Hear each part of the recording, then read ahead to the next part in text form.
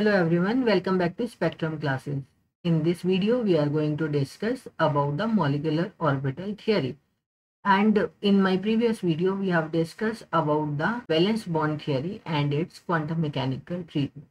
The quantum mechanical treatment of this molecular orbital theory will be discussed here in this video by considering the molecular orbital treatment of hydrogen ion molecule, which is represented by H2 plus. In addition to this, we are also going to discuss here the linear combination of atomic orbitals because this term is used frequently in this molecular orbital theory.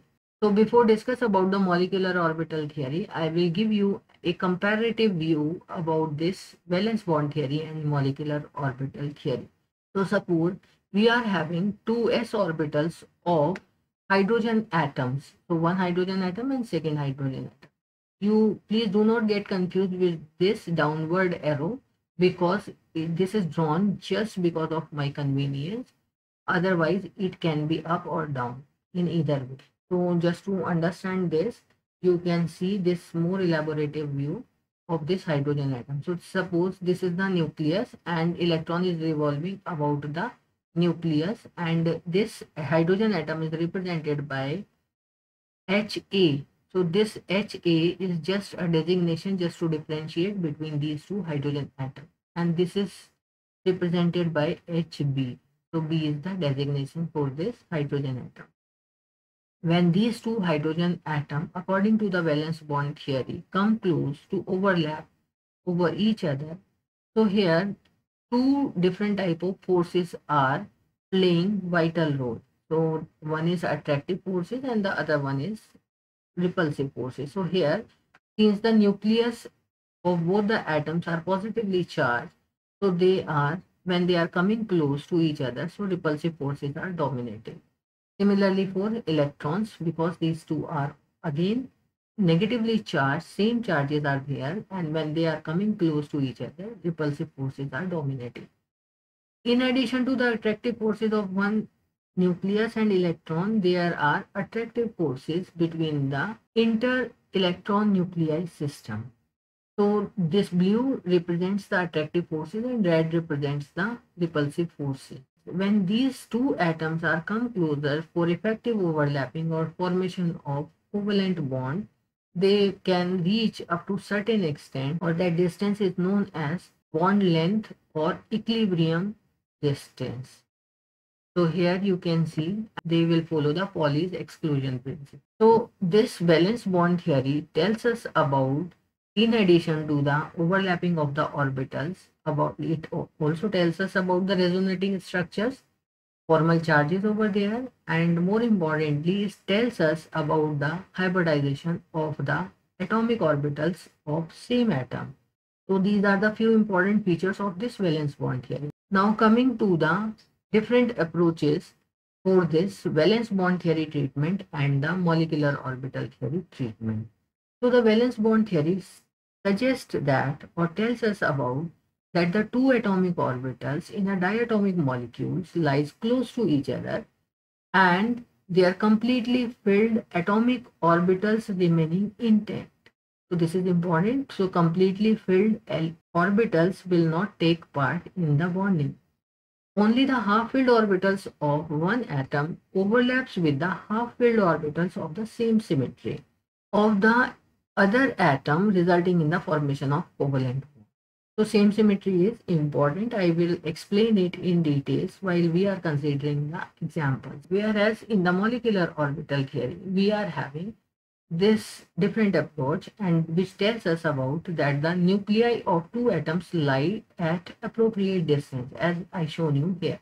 So this is the atomic orbital of one hydrogen atom, this is the atomic orbital of second hydrogen atom, and all the atomic orbitals of one atom overlap with all the atomic orbitals of the another atom. So here these two atomic orbitals will overlap and they will form molecular orbitals. The overlapping orbitals are of the same symmetry and of almost similar energy to produce the molecular orbitals, right? So here, these overlapping orbitals must have same symmetry and almost same energy so that they can effectively overlap with each other. This and the number of atomic orbitals combined together, they will form the same number of molecular orbitals. Out of these molecular orbitals, one is bonding and one is antibonding. If we are having more number of molecular orbitals, so there are three different categories: bonding molecular orbitals, non-bonding molecular orbitals, and antibonding molecular orbitals. Here, one thing which I bring to your notice is that both the theories have their importance in the bonding, and we cannot say valence bond theory is important, we cannot say molecular orbital theory is important. Both the theories are very, very important and have their own places in the bonding theory. And this molecular orbital theory was put forth by the Hafun and R.S. Mulliken in 1930. It was further developed by Leonard Jones and Charles Coulson, and according to them, the atomic orbitals of two atoms come close to each other. Their atomic orbitals interact, leading to the formation of molecular orbitals, and the atomic orbitals of the atom in a molecule completely lose their identity after the formation of molecular orbitals. So this is important. Now coming to the wave mechanical treatment of molecular orbital theory. So according to the wave mechanics, the atomic orbitals can be expressed as wave functions, which represents the amplitude of the electron waves. Their values can be calculated from the solution of Schrödinger wave equation. So this wave function can be calculated by solving the Schrödinger wave equation. In a similar way, Schrödinger wave equation can be applied to molecules but with slight difficulty. So when we are having the molecules more than one electron system, then to solve this Schrödinger wave equation is very difficult. Therefore, just to cope up with this difficulty, an approximate method which is known as linear combination of atomic orbitals is used. Having this wave mechanical treatment for hydrogen ion molecule, instead of two electrons as it should have as hydrogen molecule, it is having one electron in hydrogen positively charged ion molecule.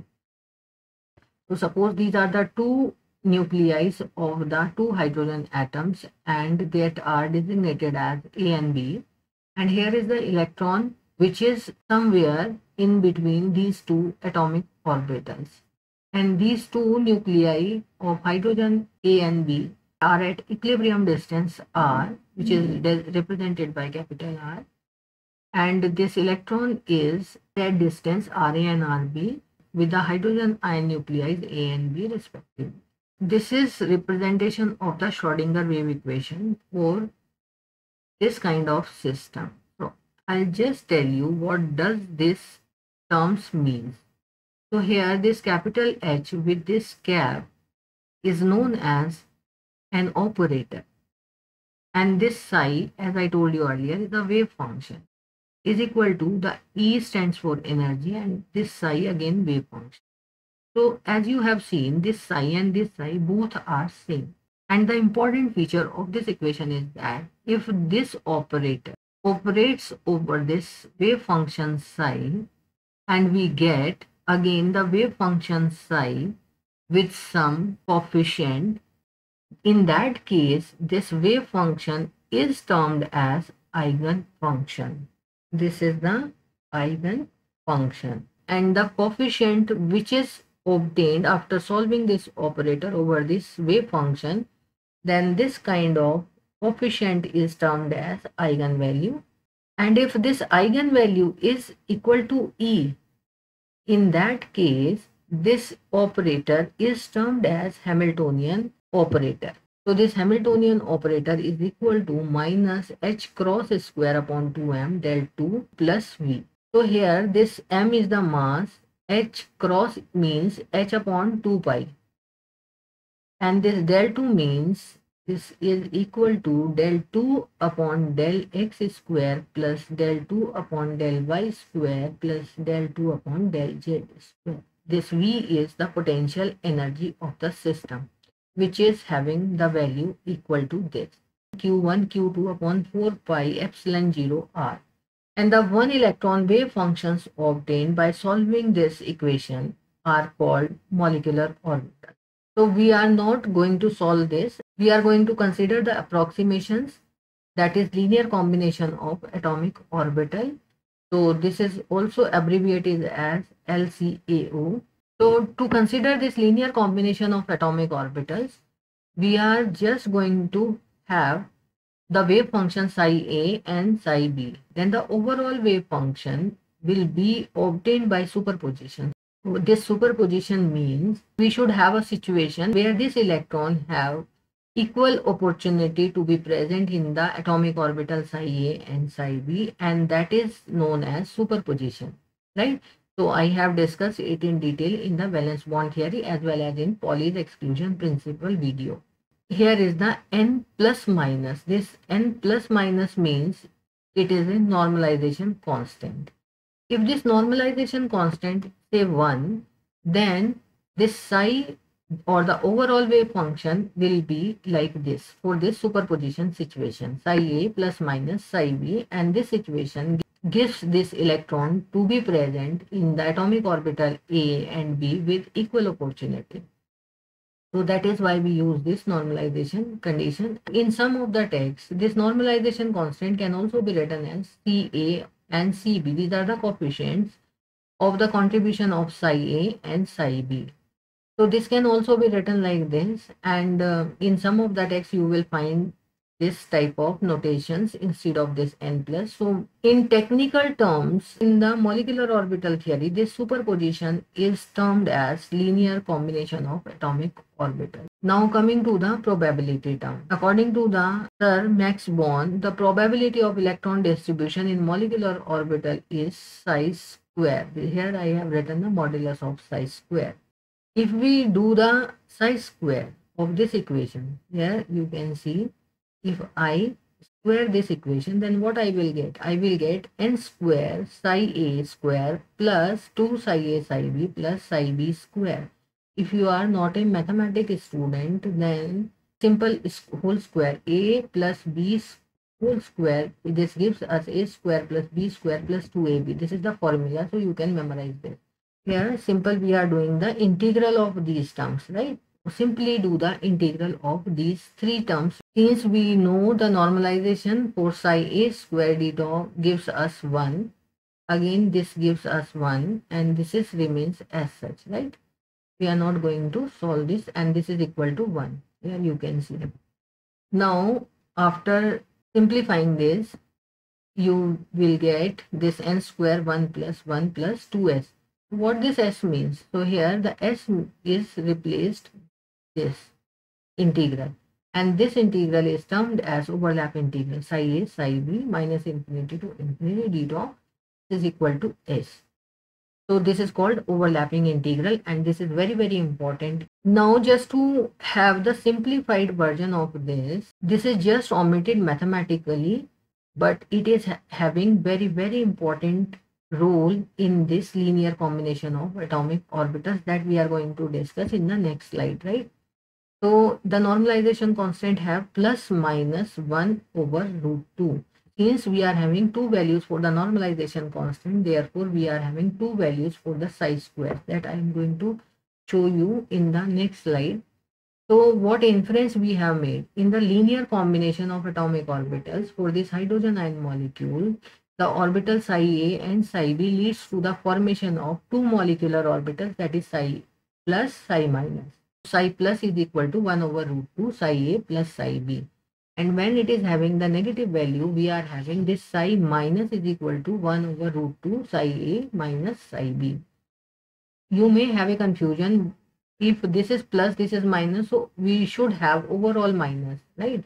But not. Actually, the combination, suppose CA is equal to plus minus CB, and this is having values equal to plus minus 1 over root 2. Then in that case, we are having two values, 1 over root 2 plus 1 over root 2, comma, right? And other value is 1 over root 2, comma, minus 1 over root 2. So after putting the values of CA and CB, we get this type of situation. That is why it is important, and I will elaborate it in the next video with one example, right?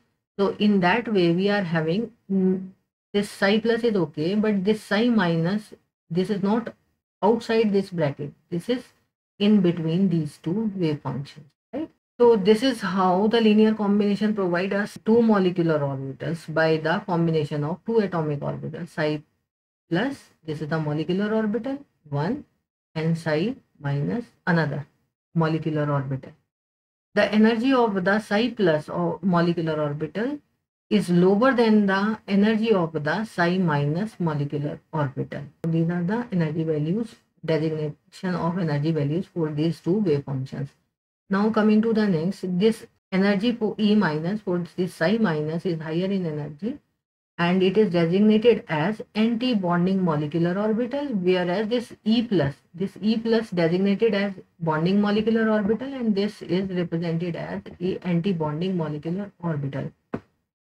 And here you can see these are the atomic orbital, and two atomic orbitals combine together to form two molecular orbital. This is the bonding molecular orbital, which is the resultant of this psi plus, and this is psi minus anti-bonding molecular orbital, right? So this is lower in energy and this is higher in energy, and the energy difference for bonding molecular orbital and anti-bonding molecular to the parental atomic orbital is same. Probability density for finding the electron between the two nuclei psi A and psi B is represented by this psi B square, or you can say psi plus square, is equal to 1 over 2. What you will get 1 upon 2 psi A square plus psi B square plus 2 psi A psi B within the bracket. With respect to the atomic orbital, here this term is additional. Similarly, for this psi anti-bonding, here this A represents the anti-bonding, 1 over 2 psi A square minus psi 2 psi A psi B plus psi B square. So in addition to this, we are having an additional term which is negative. So what does this mean? This can be explained here. Suppose we are having the wave functions, and these two wave functions are in same phase. So they will give us constructive interference. This plus plus represents the constructive interference. They are in same phase, right?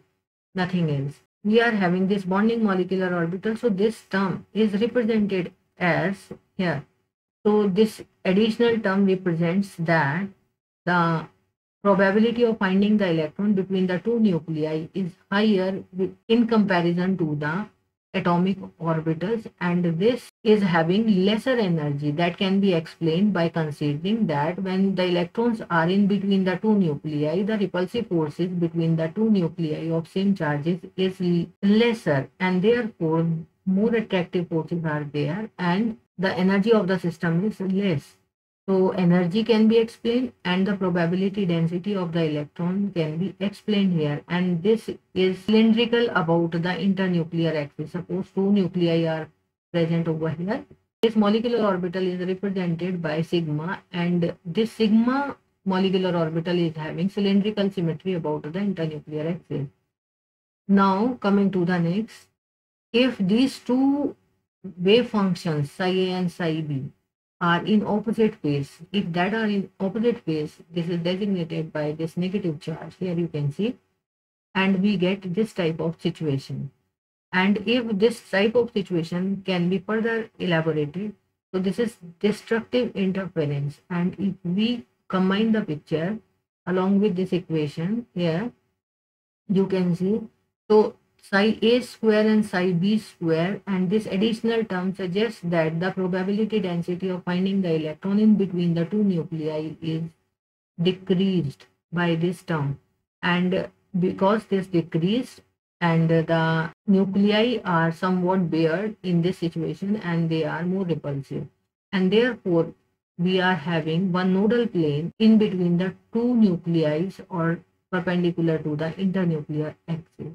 So this is called the nodal plane, or finding of electron in between the two nuclei is almost negligible, and this kind of molecular orbitals are termed as antibonding molecular orbitals. So antibonding molecular orbitals are designated with the stars, right? So this is all about the linear combination of atomic orbitals which explain the formation of molecular orbitals. This is the wave mechanical consideration of this molecular orbital theory. If you find this video helpful, please like, share and subscribe. Thank you all. Thanks for watching.